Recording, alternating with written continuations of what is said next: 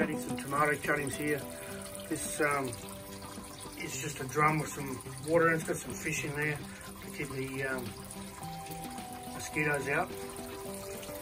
And so I've just got these guys are in a net pot, just sitting in that bucket, and the water's just flowing continually through there, and they're turning into the little drum with fish, so it filters it, and I can use this to propagate some cuttings.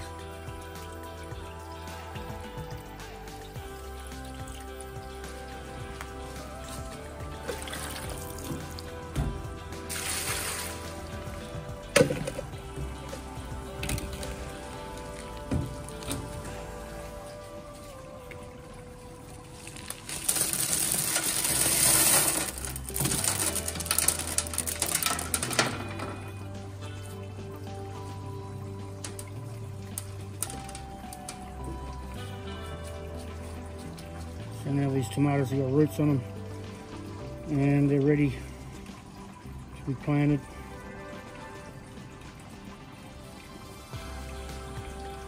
Into this Dutch bucket system.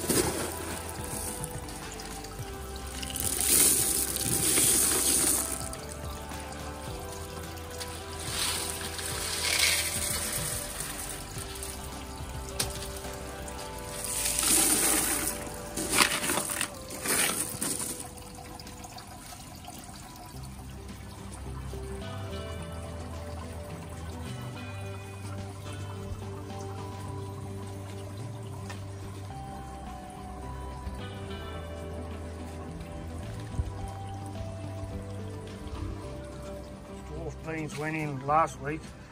I haven't had any luck growing dwarf beans in hydroponics, but I thought I'd try them in this flood and drain bed. And because I don't think I've previously tried them in pipe system, but I don't think they like having their roots wet all the time. So I thought I'd try them in this flood and drain, and they're doing pretty good. The dog jumped up on this bed twice this week and dug a little nest for himself. And so I've had to straighten them out and put this cover on so that they, so the plants get a chance. But I'm seeing a lot of new growth here, and they look good. So we'll see how they go. Over here, the seedlings that I planted in the pipe system last week, they're all doing pretty good. I put some snow peas in the last 8 spots there, and I put this mesh up for them to climb on. I might extend it a lot further up here so that they can grow through that way. Now this is coriander. Some people hate coriander. I don't know why. I love it in Asian cooking. This is how I grow it. It's an autumn cool season crop. These have been in a week. Looking pretty good. This is sweet basil. Been in a week. Looks good. Even these guys went in last Sunday. Fine. Lettuces, they went in on Saturday. That's fine. Over here, we've picked a bunch of rockmelons. Still got some more to go. Cantaloupes, you call them in America. Now I've noticed there's a pest in here, whitefly. You can see it. See those little clouds of little tiny white flies? So I sprayed them once with neem oil, and that knocked their population down, and I'll do it again in a couple of days. They're not too bad, but yeah.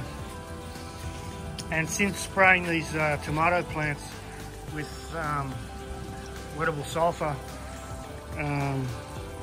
they had russet mites, and Erica Roberts from Hydroponic Express said, yeah, no, russet mites. So I'd never seen them before. I wasn't unaware, and so treated them, and the plants are looking much better.